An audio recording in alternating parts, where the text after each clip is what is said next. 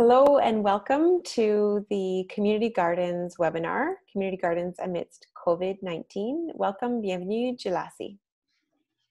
Alors, bonjour, bienvenue à ce webinaire sur les jardins communautaires, pendant la pandémie de COVID-19. So today we are going to be going over the guidance document that the Office of the Chief Medical Officer of Health has issued on how to operate community gardens safely amidst COVID-19. Alors aujourd'hui, nous allons examiner le document qui a été publié par le bureau de la médecin-hygiéniste en chef du Nouveau-Brunswick, à savoir comment gérer un jardin de façon sûre pendant cette pandémie de COVID-19. We originally offered this webinar on Thursday, April 30th, 2020, and this is a re-recording as the recording did not download properly. So it's May 4th and the information remains the same. We look forward to keeping you updated on this guidance.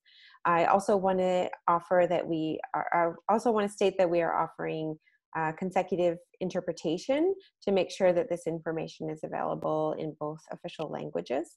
And so thank you to Philippe from Ecovoix who is providing that interpretation today.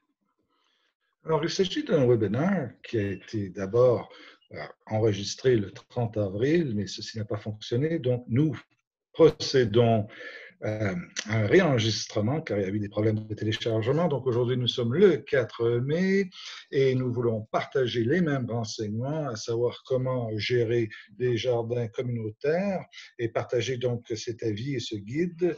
Et nous offrons donc l'interprétation consécutive. Merci à Philippe d'Ecovoix pour offrir le service. Slide.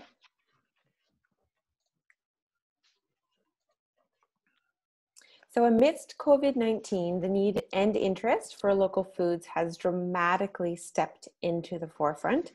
The question for today is, how can community gardens stay open, productive, and safe this year? Alors, face à la COVID-19, le besoin de l'intégration et l'intérêt pour les aliments locaux est à l'avant-plan. Alors, la question est à savoir comment peut-on s'assurer que les jardins communautaires demeurent ouverts, fructueux et sûrs cette année. And my name is Laura Rainsborough. I'm the Director of Food for All NB, Aliments pour tous NB. And we are here to keep everybody informed, connected, and engaged on food security, food sovereignty in New Brunswick.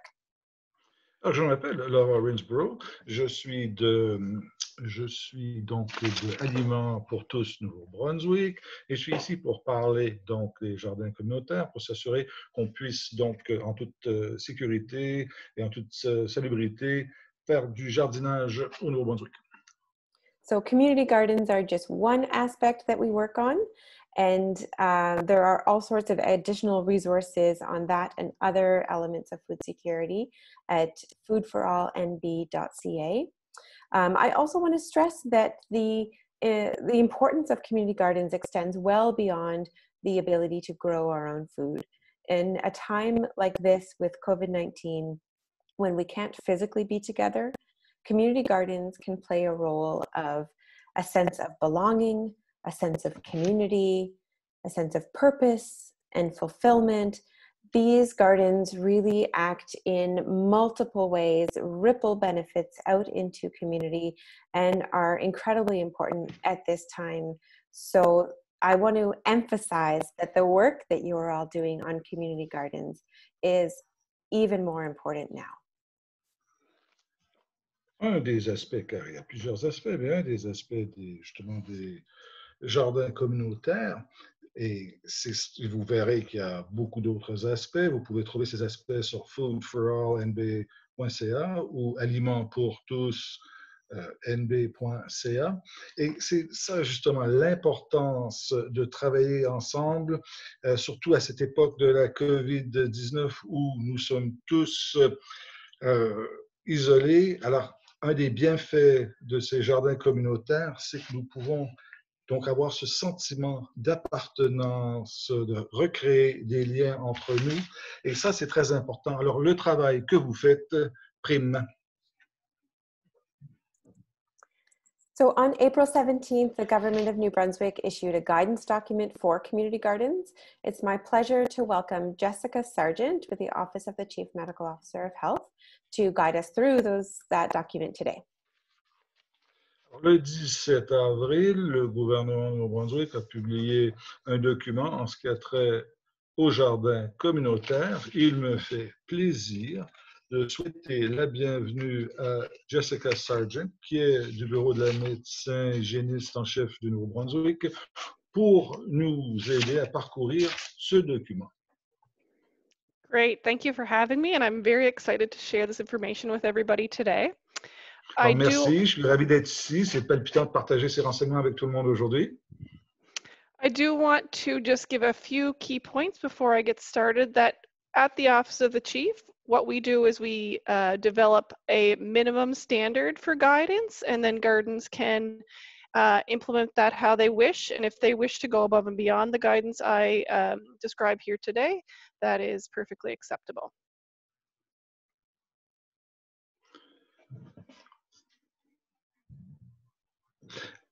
Alors, merci, bonjour, merci. Alors oui, je suis du bureau et nous, au bureau, nous montons donc des normes minimales pour les jardins communautaires. Et bien sûr, c'est tout à fait acceptable si les gens veulent aller au-delà de ces normes. So I also wanted to inform everybody that it's important to just keep yourself informed, because the information I present today is accurate up until today, but we know this is an evolving situation. And there's being new measures put into place or removed moving forward. So we just want to make sure that everyone checks in regularly with the Government of New Brunswick COVID website to make sure they're following the most up-to-date information with the most up-to-date symptoms. And if there's any new guidance put in place, that everyone's aware of that moving forward.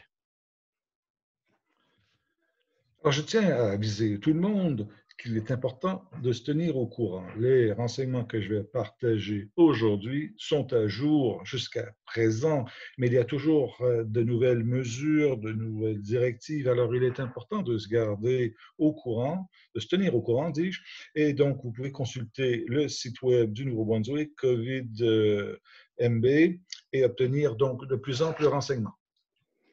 So it's really important that community garden organizers think about their context and put some practices into place that will prevent the spread of COVID-19.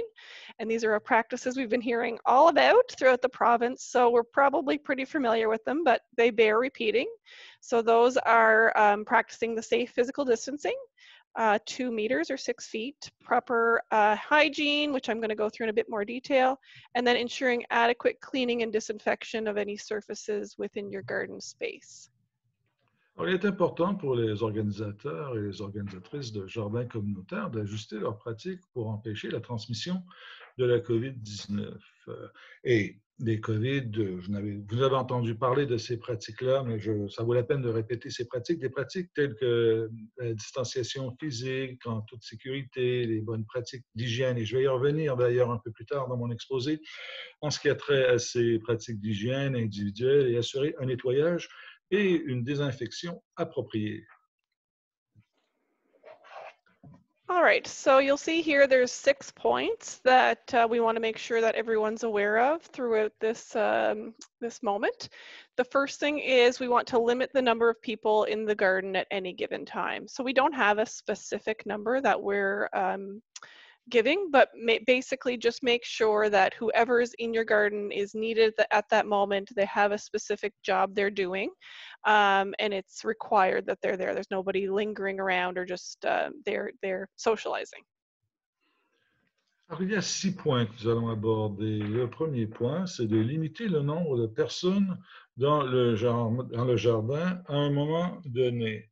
Nous n'avons pas de chiffres précis, mais il est important que ceux qui se trouvent et celles qui se trouvent dans le jardin y travaillent. Donc, pas de flânage et pas de socialisation. And I'll do the next 2 points together. The next one is keeping your physical distance of 6 feet, which we're all familiar with. And then the regularly clean and disinfect any surfaces within the garden space. So there were some questions around cleaning and disinfection. So there is a separate document on the GNB website that describes proper cleaning and disinfection practices that you might want to refer to? Alors, je vais traiter des deux points ensemble, car il y a eu plusieurs questions, à savoir comment désinfecter et nettoyer des instruments. Et vous pouvez trouver plus de renseignements sur le site web du gouvernement en ce qui a trait au nettoyer et désinfecter toutes les surfaces de l'espace de jardin régulièrement. Vous pouvez trouver donc ces documents-là à gnb.ca. And just to expand on the cleaning and disinfection, sometimes it's a bit confusing. So we want to encourage anybody to clean any surfaces first, which basically means just to like wipe anything that's soiled off of the surface. And then to disinfect means that you have to use the proper products. So on the document I referred to, there is a link to all the proper products that have the capability to disinfect this virus. So just wanted to clarify that piece because we did have some questions around that previously. Et donc, nous allons parler de désinfecter les surfaces et de nettoyer des surfaces. Alors, nettoyer d'abord, c'est de retirer toute la terre. Et ensuite, désinfecter, c'est d'utiliser des produits particuliers. Et dans le site web auquel je faisais allusion un peu plus tôt, il y a des documents qui parlent d'avoir les bons produits pour bien désinfecter. All right, so the next point is that we want to consider asking volunteers and staff, those working in the garden, to either bring their own garden tools or clean and disinfect those tools between uses. And then also we want to stop the promotion of any activities that would promote gathering, such as, you know, community garden demonstrations, all the fun things we do at gardens that we have to put off for this year. We would want to just make sure those activities were stopped for this year. Il faut envisager de demander aux bénévoles et au personnel d'utiliser leurs propres outils de jardin et de nettoyer, désinfecter les outils entre les usages. Et aussi arrêter toute activité collective dans le jardin qui, justement, favoriserait un rassemblement comme des démonstrations. Alors, pour cette année, nous voulons éviter ces rassemblements dans les jardins. And then finally, we want to make sure anyone with symptoms of COVID-19, and I think up to now we have about 12 symptoms, so just keep yourselves up to date on those, should not be working in the garden and should self-isolate at home and call 811. Et les personnes présentant des symptômes de la COVID-19 devraient bien sûr rester à la maison. Et jusqu'à présent, je crois que nous avons 12 symptômes à ce jour. Alors, il est important de se tenir au courant de tous ces symptômes. And this next slide just outlines the personal hygiene aspects that we've been promoting for every setting. So I'll just go through the first few here. To wash your hands with soap and water regularly at your beginning before you attend the garden, or as often as possible. And we want to just let folks know that washing with soap and water for 20 seconds, regardless of the temperature of water, is sufficient, because I know many gardens may not have hot water, and that's okay as long as you're using soap and water for the 20 seconds and rubbing as you should. Alors, nous allons parler un petit peu d'hygiène. Alors, en ce qui a trait à se laver les mains, il s'agit de le faire avec du savon et de l'eau pendant une vingtaine de secondes. Et je sais que dans bien des jardins, il n'y a pas nécessairement de l'eau chaude, mais peu importe, ça suffit que de se laver les mains avec de l'eau, qu'elle soit froide ou non, et du savon pendant 20 secondes. And then the other practices that we talk about: avoid touching your face, eyes, nose, and mouth, coughing and sneezing into a tissue or in your elbow, and then also using an alcohol-based hand sanitizer afterwards. So we just want to emphasize too, to make sure that you have an alcohol-based sanitizers, because I've seen other ones on the market. Et les autres éléments dont nous avons parlé auparavant, c'est-à-dire d'éviter de se toucher au visage, aux yeux, le nez, la bouche, et lorsqu'on éternue, d'éternuer dans le pli du coude et de se laver les mains. Et si on utilise donc un produit pour se nettoyer les mains qui soit à base d'alcool, oui, donc d'alcool à 60%. And then finally, encouraging the physical distancing, which you've already mentioned. And then when you're not able to maintain a physical distancing, wearing a non-medical mask or a community face mask. So right now, from a public health perspective, we're highly recommending them, but we do support any organizations that make them mandatory within their setting. Et bien sûr, nous avons déjà parlé de distanciation physique et aussi de porter un masque non médical ou un masque communautaire. Et nous encourageons toutes les autres organisations de bel et bien en porter, d'encourager les membres de porter des masques. And then just a few other points here about hygiene, just avoiding sharing any foods or hand tools. Don't share gardening gloves. And if you are going to wear the disposable gloves, just make sure that you remove them properly afterwards and discard them into a sealed bag, and then also wash your hands still before and after using gloves. Et encore quelques autres points. Par exemple, éviter de partager de la nourriture ou de partager nos outils et de ne pas partager les gants de jardinage. Et si vous avez des gants de jardinage à usage unique, eh bien, il est important de se laver les mains avant et après l'usage. Et ensuite, il faut aussi se débarrasser immédiatement de ces gants-là après l'usage.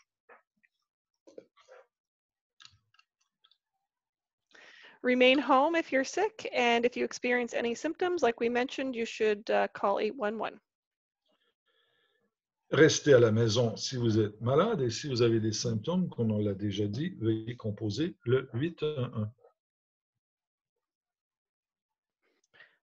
So just a little bit about food safety, because there were some questions around food safety. So what we do know about this coronavirus, is it needs a host to grow, and there's no scientific evidence at this time that it could grow on food.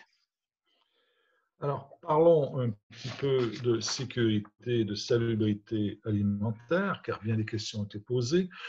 Donc, nous allons parler de ce virus. Le coronavirus a besoin d'un hôte pour croître. Et il n'y a aucune preuve scientifique comme quoi ce virus peut croître sur des aliments.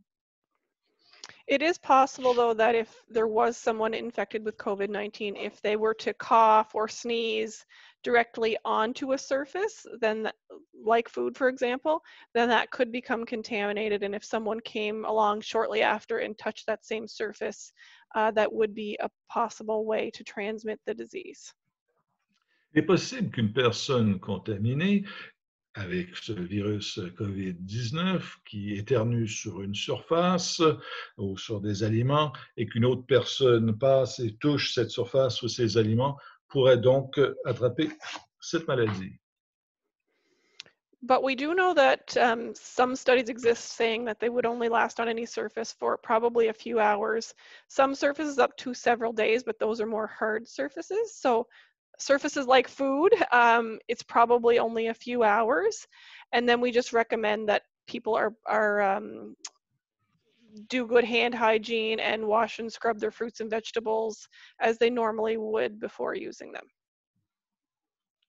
Il y a quelques études qui parlent justement de la durée de ce virus sur, par exemple, des aliments, ça ne dure que quelques heures, alors que sur des surfaces plus dures, ce virus pourrait exister pendant quelques jours. Mais donc, il est important de bien se laver les mains et de bien rincer nos aliments. And in the document that we have online, there is also a few links to other food safety resources. So we do recommend following regular food safety protocols. But if you wanted to brush up on what those are, you can also find additional information on this document online. Et il y a aussi des documents en ligne avec des ressources. Dans ce document, dis-je, que nous avons en ligne, nous avons aussi des liens avec d'autres ressources sur la salubrité alimentaire. Il est important donc de suivre ces protocoles. Thank you. That concludes my presentation. Merci. Ceci met fin à mon exposé. Fantastic. Thank you so much, Jessica. So I will just stop sharing that screen for one moment. and return to us as speakers, I want to say a big thank you to Jessica Sargent from the Office of the Chief Medical Officer of Health, who has been so generous to share the guidance document with us. And I also want to say a big thank you to Philippe from Ecovoix, who was able to come in and provide the consecutive interpretation. Alors, je tiens d'abord à remercier Jessica Sargent du Bureau de la médecin-hygiéniste en chef qui est venue nous expliquer et partager ce guide sur la sécurité alimentaire avec nous tous. Et ensuite, je tiens à remercier aussi l'interprète Philippe d'Ecovoix. And from here, Food for All NB is helping to share this information. There are a few ways that you can stay connected. After this webinar in the original version, we did have conversation among community garden staff and volunteers. We may be able to organize more peer support opportunities like that. So you can stay connected with foodforallnb.ca. You can follow us on social media. We do have 2 Facebook groups, one specific to COVID-19 and one about food gardening in New Brunswick. And there is also an email list specific to food security amidst COVID-19. So if you want to stay connected, please connect with Food for All NB. Et bien sûr, avec Aliments pour tous NB, il est important de rester branché. Après justement ce webinaire, nous avons eu diverses conversations avec nos bénévoles et notre personnel des jardins communautaires et nous voulons donc continuer à rester branchés et d'organiser d'autres activités semblables. Il est important aussi d'utiliser les médias sociaux pour communiquer entre nous. Il y a par exemple une page Facebook seulement pour l'épidémie de la COVID-19 de notre organisation et aussi une autre page Facebook. Et il y a aussi une liste de gens, de courriels avec lesquels vous pouvez continuer de communiquer. Alors, si vous voulez de plus amples renseignements, vous pouvez toujours aller à notre site web, alimentspourtous.nb.ca. So thank you very much, and we look forward to seeing the fruits of your labor with your community gardens this year. Alors, merci beaucoup et nous attendons pouvoir récolter les fruits de votre labeur avec nos jardins communautaires au Nouveau-Brunswick.